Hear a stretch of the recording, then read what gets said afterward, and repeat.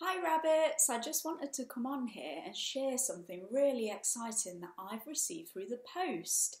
It is a brand new book, and guess who sent it to me? Miss Cole. How kind of her. So this book is called Me and My Fear, and it's by Francesca Sanna. I'm going to read it to you now because I think it's quite appropriate considering that we're in lockdown at the moment. Some of you might have been experiencing fear, so this book might help you.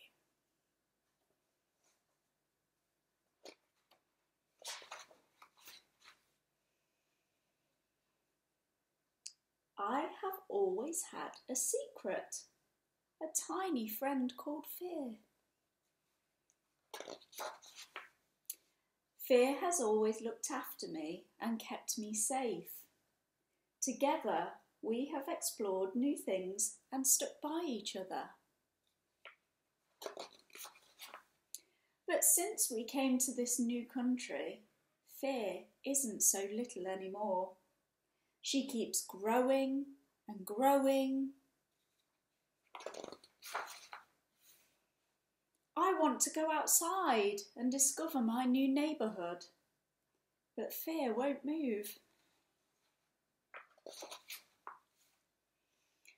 And when I have to go to school, Fear doesn't want me to go.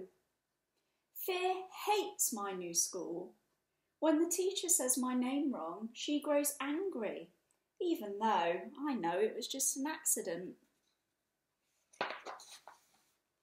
At break time, Fear keeps me all to herself. I don't understand anyone, and they don't understand me. When school is over, Fear can't wait to go home.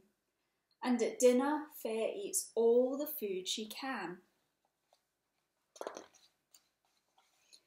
At night in my new room, Fear dreams so loudly that I can't sleep.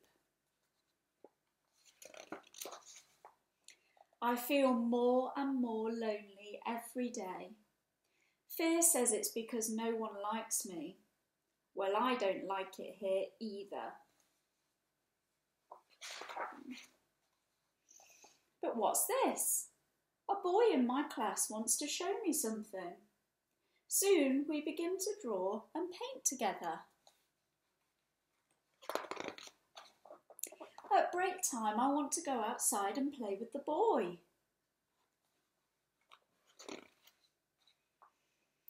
As we run through the playground, suddenly a dog barks at us through the fence. Ah! The boy screams and hides quickly behind something strange and small. He has a secret fear like me.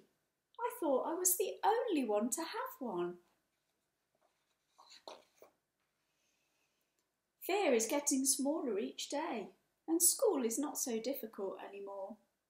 It's still not easy to understand everything, but I've started to notice that everyone else has a fear too. And sometimes we all play together. Wasn't that lovely? See you soon, rabbits.